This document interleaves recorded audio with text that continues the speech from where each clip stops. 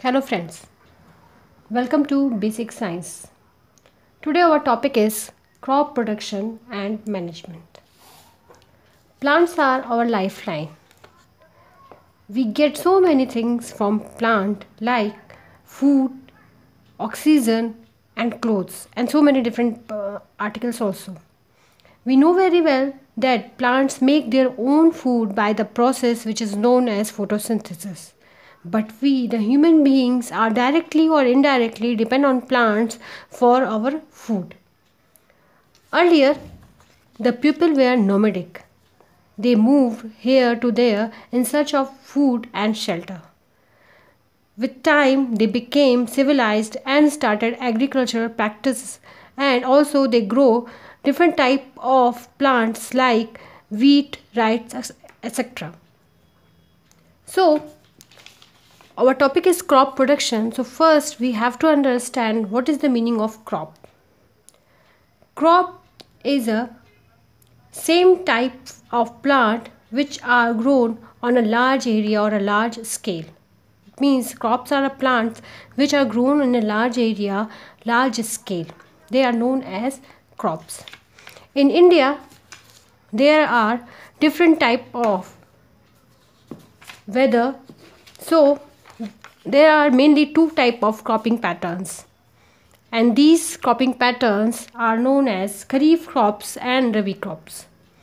Kharif, they are raining crops. It means they grown between June to September. They need lot of water, and the example of these type of crops are paddy, maize, groundnut and cotton. And Rabi crops, they grow from October to March, and the example of these crops are wheat, gram, pea and mustard. There are some tasks in agricultural practice in which some steps are taken to grow a crop.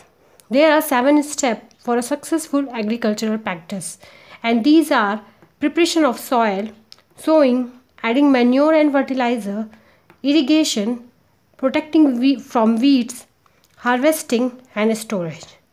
In this video we will discuss these all practices step by step. So first we will start from preparation of soil. Yes, so the first step of crop production is preparation of soil. You can see this soil. It is very hard, and in this soil we cannot grow any crop. So for that, the loosening of soil is very important. Why it is very important, we will discuss here. But first we should see that the earlier people, the earlier farmer used plow to loosen the soil. And this plow is made up of wooden handle, and sometimes it is made, the lower portion is made up of metal, or sometimes it is made up of wood. So they use this wooden plow to loosening the soil. Nowadays, farmer use tractor with cultivator, and when they move this cultivator in the field, the soil loosen after some time.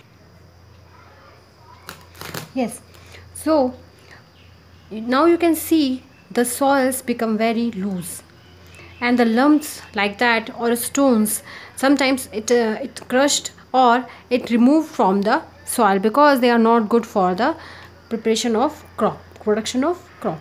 So this soil become loose. Why it is important to lose the soil? It is very important to lose the soil because if the soil is very loose, then the root of the plant easily penetrate the soil, and the volume of water and air is good in loose soil. Also, there are so many animals like earthworm and different type of animals which are present in soil and which are very friendly to the farmers.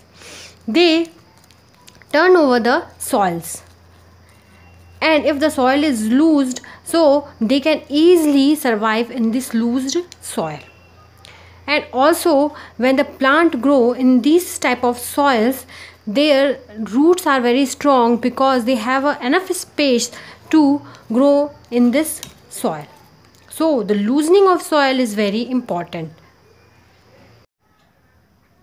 After preparation of soil, the most important step is sowing.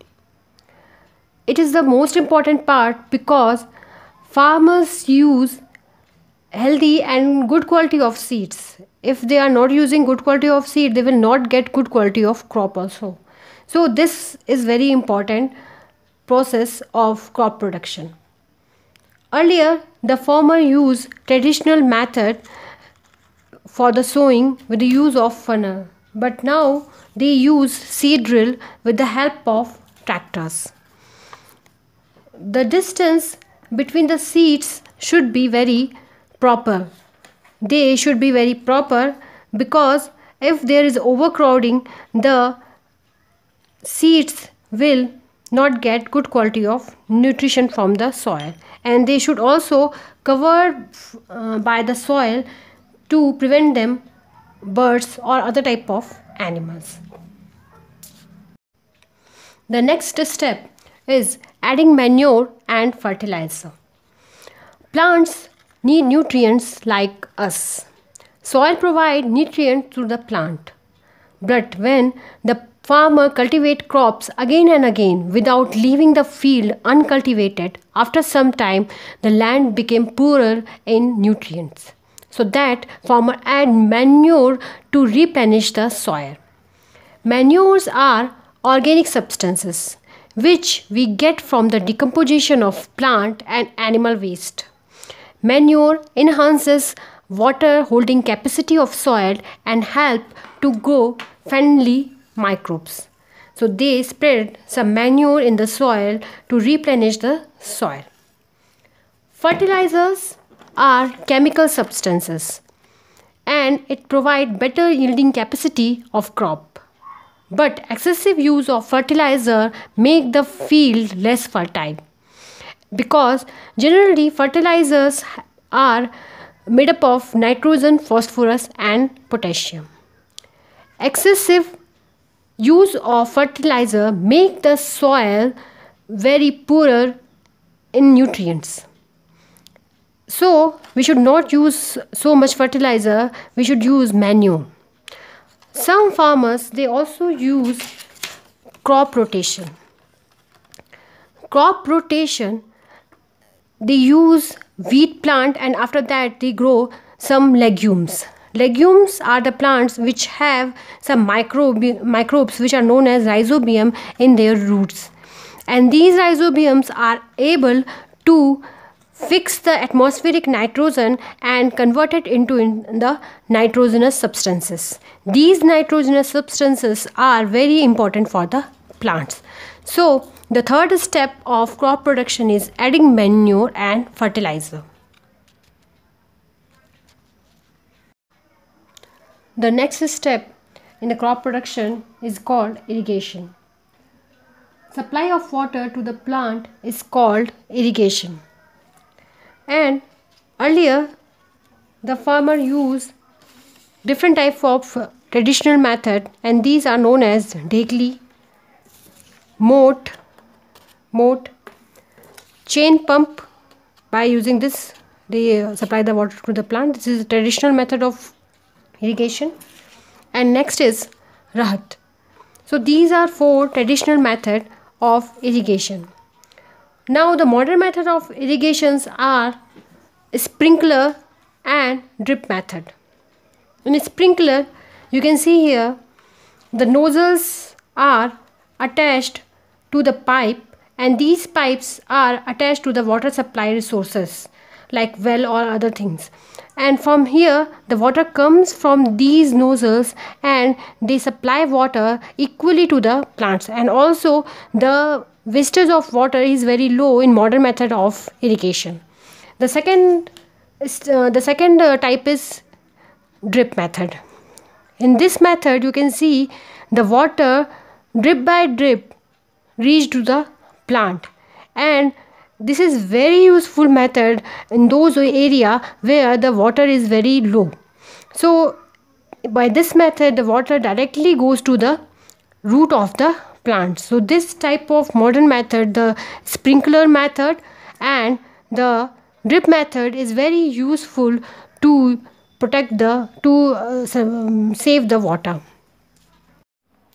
The next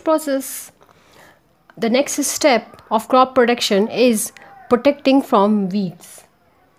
Weeds are some undesirable plants. You can see here the weeds are grown with the plants.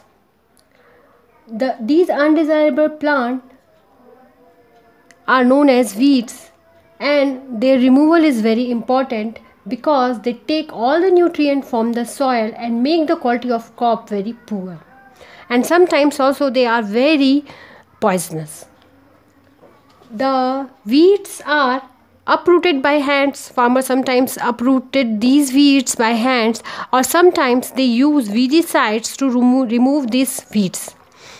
Weeds should be removed before the flowering stage, because if their fruit formation or flowering stage are there, then they grow very fast. So removal of weeds should be before flowering.